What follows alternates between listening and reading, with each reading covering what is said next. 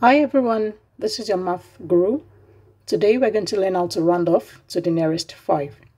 When rounding off to the nearest 5, we need to always look at your place value for units. For example, if you have numbers 2, 1 or 0, you're going to be rounding down to 0. If you have numbers 3, 4, you're going to be rounding up to 5. If you have 7 or 6, you're going to round down to 5.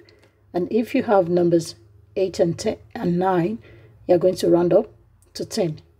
In summary, what I've just said is if your unit place have numbers 0, 1 and 2, you're going to make the unit 0. If it's 3, 4 or 5, you're going to make the unit 5. If it's 6 or 7, you're going to make the unit 5. However, if it's 8 or 9, you're going to round to 10, make the unit 0. The 1 you're going to add to your tens place. Let's look at the following examples.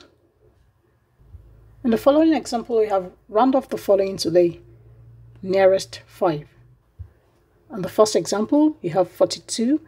The unit place has 2, and if you check above, if it has 2, you have to make the unit 0. Therefore, rounding up 42 to the nearest 5 will be 40. In the second example, you have 38. 38 falls in, rounding to 10. So, you make the unit place 0, and the 1 you add to the tens place, which is 3. So, 38 is going to be 40.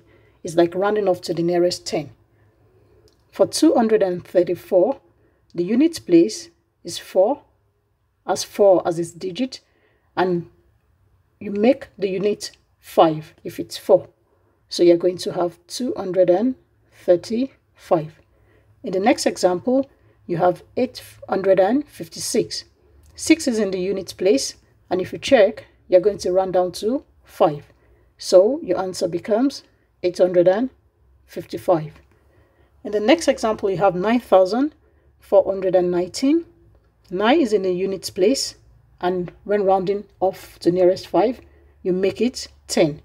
Making it 10 means I'm going to be adding 1 to my tens place. 1 plus 1, that's 2, and then I'm going to make my unit 0. 1,341, the next example, the units place as 1 as its digit, and you're going to round down to 0. You're going to make it 0, so you have 1,340. The next example, you have 31,883. 3 is in the units place. If you check above, if you have 3, you make the unit 5.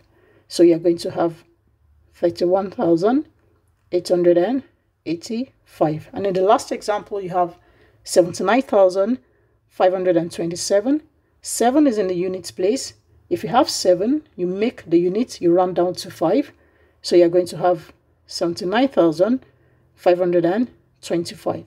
Thanks for watching. Bye.